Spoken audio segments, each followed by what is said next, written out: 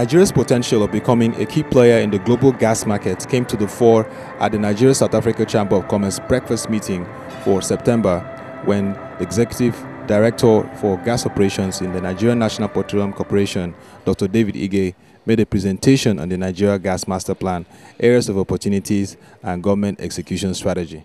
Actually, in terms of natural gas, we have a significant amount of gas reserves. Nigeria's position in the global ranking is about the 8th or 9th. We have about 190 trillion cubic feet of gas reserves, proven gas reserves. But that's really not the issue. We've got close to 600 trillion cubic feet of additional undiscovered potential across different sedimentary basins in Nigeria that have not been explored. So if you bring those together, Nigeria very easily can be within the world's top 4 in terms of natural gas potential. And that's why we believe that it's time for us now to focus on natural gas. Now, this chart gives you the history of gas in Nigeria, and it's important to understand this because, as you listen to the news or read in the papers the challenges in gas, you need to understand the context in which we operate in gas. Over several years, you can see that the gas utilization in Nigeria is very, very low. Yeah, and the entire industry was built around that very little tail.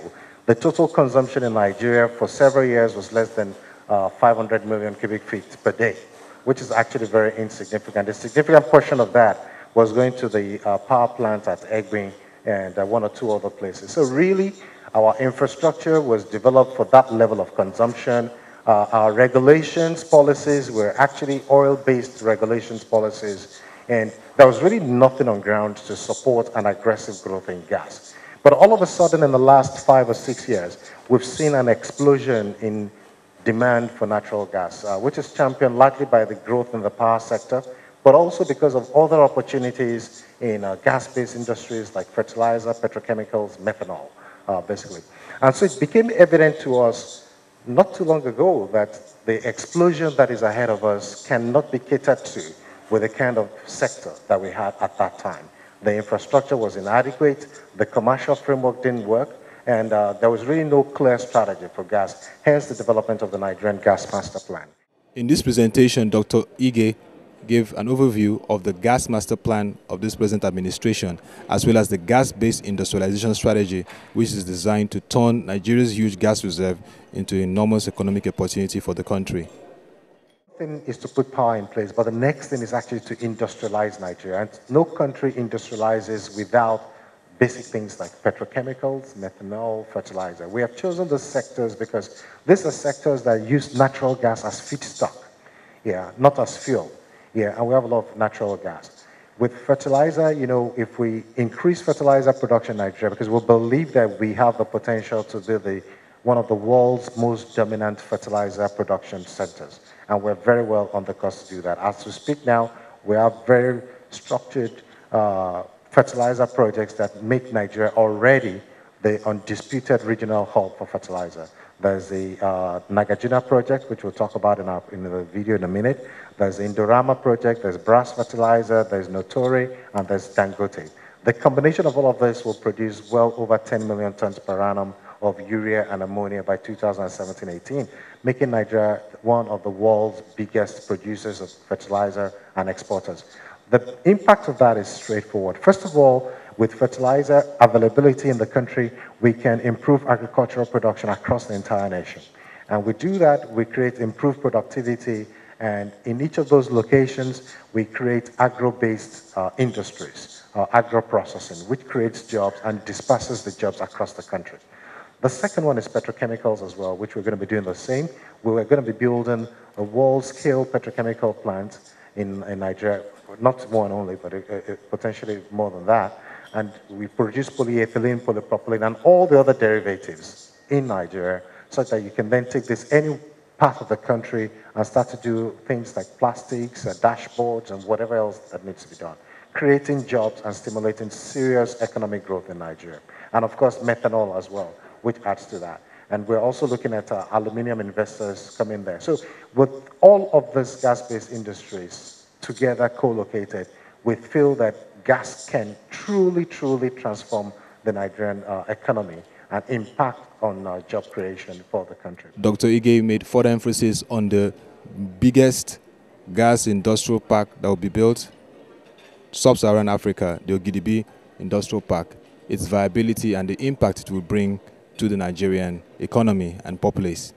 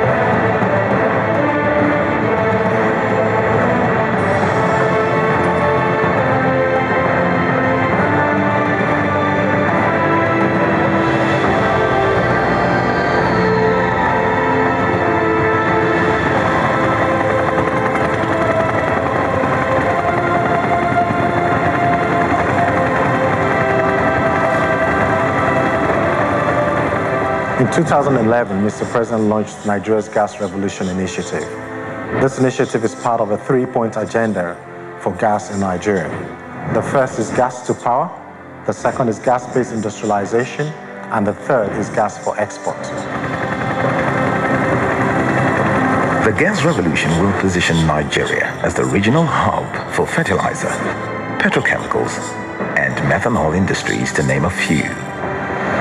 It will create a major economic boom and unprecedented boost in job creation. This gas revolution starts here.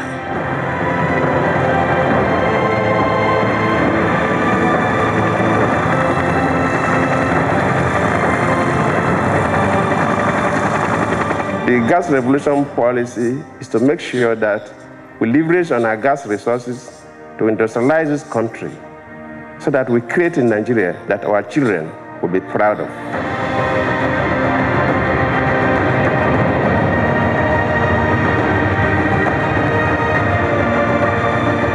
For several years, Nigeria's gas sector was known mainly for its wasteful flares. The Ministry of Petroleum, in collaboration with the Ministry of Trade and Industries, are set to reverse the trend, translating flares to dollars.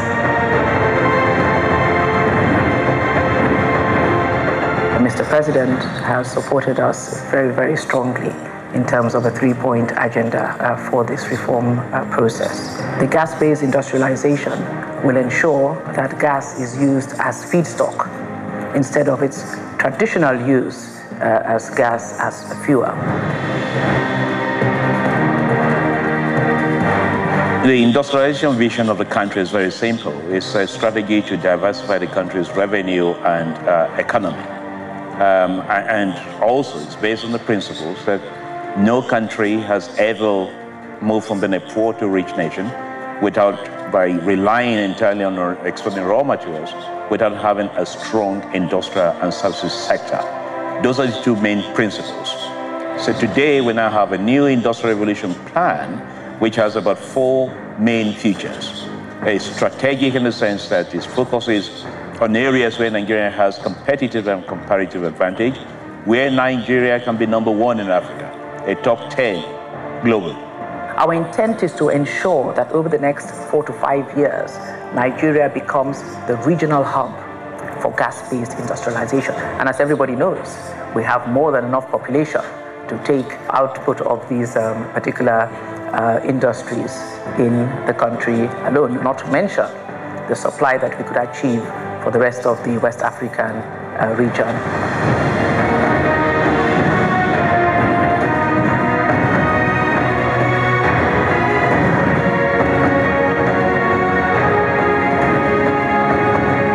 As several policy interventions across the two ministries now combine to kick off a massive industrialization in Nigeria.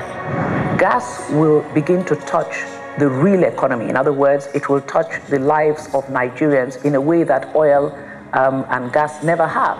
It's going to provide us with a new opportunity in this country, in the sense that for the first time, we have our concept is based on industrial cities, industrial parks, industrial zones. This is going to be the first industrial park in the country.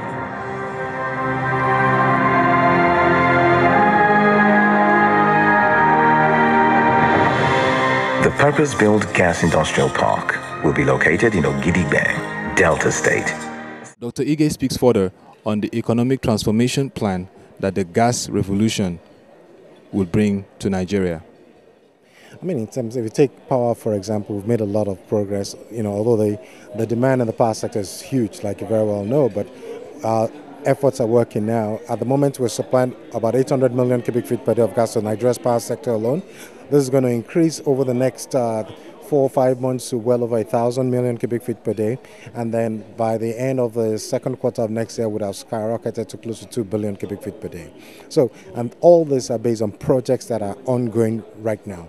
So apart from any unforeseen project slippages, we believe that we're on course to pretty much wipe out the shortfall in the current power sector with respect to gas supply. And then, of course, as we start to consolidate on the power, consolidate on infrastructure, and get this initiative on industrialization going, we believe that we're well on the way to very established economies, like we referred to. And, all that is required to make that happen exists here in the country. The resources are there.